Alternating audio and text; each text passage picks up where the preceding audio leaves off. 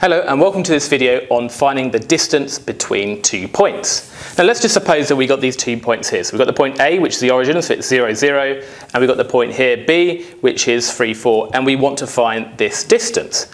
Now the clever way of doing this is to actually form a right angle triangle. So if I do a vertical line and I do a horizontal line, I do have a right angle triangle here.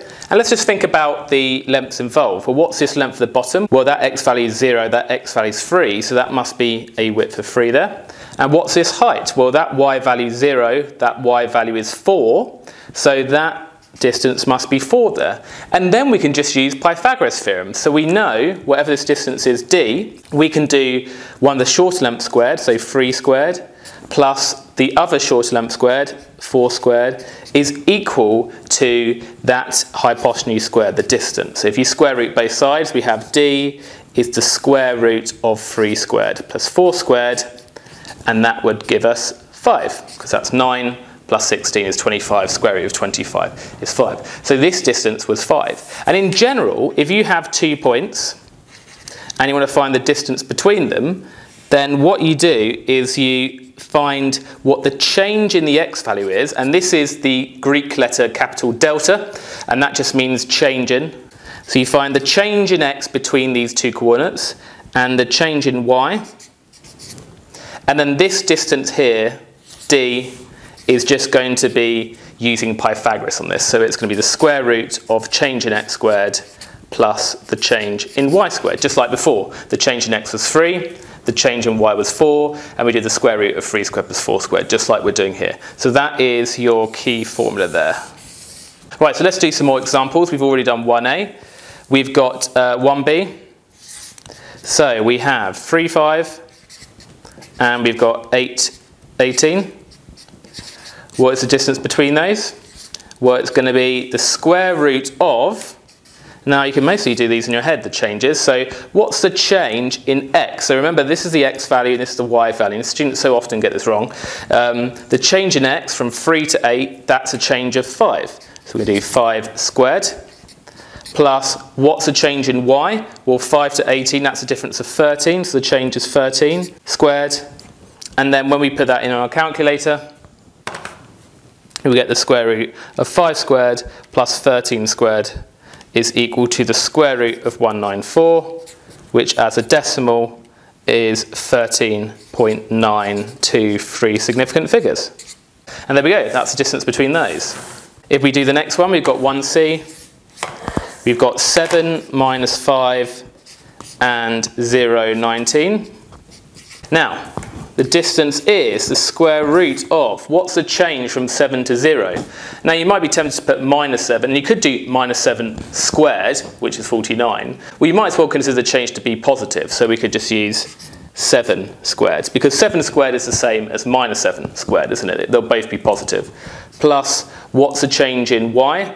Well, from minus 5 to 19, we're adding 24, so it's 24 squared. And if we put that into a calculator, we end up with 25. So the distance between those is 25. Right, let's do this harder one here. And in order to be able to do this question, you need to understand how to solve quadratic equations. So you may want to view that video first before you look at this problem with me. Right, so the distance between minus 2, 4 and 1a is 5. Find the possible values of a. Now don't be intimidated by the fact this question is a bit different. We use exactly the same approach. How would we usually find the distance between these? Well, so we've got these 2 points. Well, we do the distance, which we know is 5, because it already tells us the distance, 5, is the square root of the change in x squared. So the change from minus 2 to 1 is 3, so 3 squared, plus, and what's the change in y? Well, to find the change, we subtract them. So it's going to be a minus 4 would be the change. So we can write a minus 4 squared, and it doesn't matter if we put 4 minus a squared the other way around, because when we square it, it's going to be the same anyway. And then let's get rid of that square root. We don't want that square root there, so we'll square both sides to get 25 is 3 squared, which we'll just write as 9, and we've got that squared, which we can just write out twice, that bracket, and then let's just expand that bracket.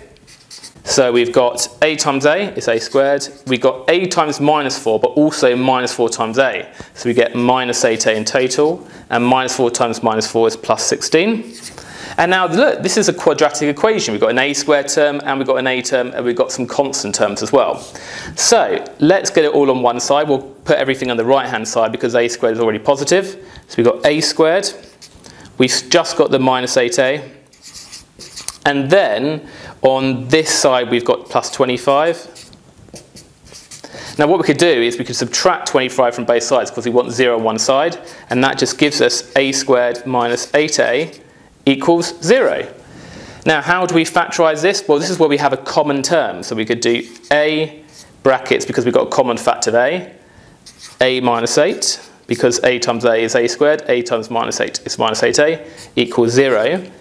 And do you remember when we have the product of two things is 0, it means one or both is 0.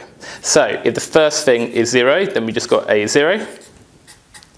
And in the second case, we've got, well, if a minus 8 is 0, then a would be equal to 8. And that does work. If you had a, for example, was 8, then you've got the change in x is 3, the change in y, 4 to 8 is 4, 3 squared plus 4 squared is 25 square root, that is 5, which does give us the correct distance. And the same would apply with 0 as well. That's definitely a valid solution. Now, just one quick test your understanding question. I want you to work out the distance between these 2 points here. We're going to have minus 3, 1, and 2, minus 11. Right, you may want to pause the video here to have a go at finding the distance between those points.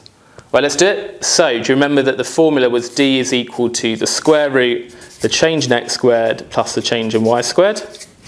So, the change in x, we're going from minus 3 to 2. That change is 5. The difference is 5. So, it's the square root of 5 squared plus what's the change in y? Well, to get from 1 to minus 11, we're subtracting 12. But we can just do 12 squared. Minus 12 squared and 12 squared is the same thing. The change is just 12. And then that gives us the square root of 25 plus 144, which is the square root of 169, which is equal to 13. And that is the final answer. Well done if you got that right.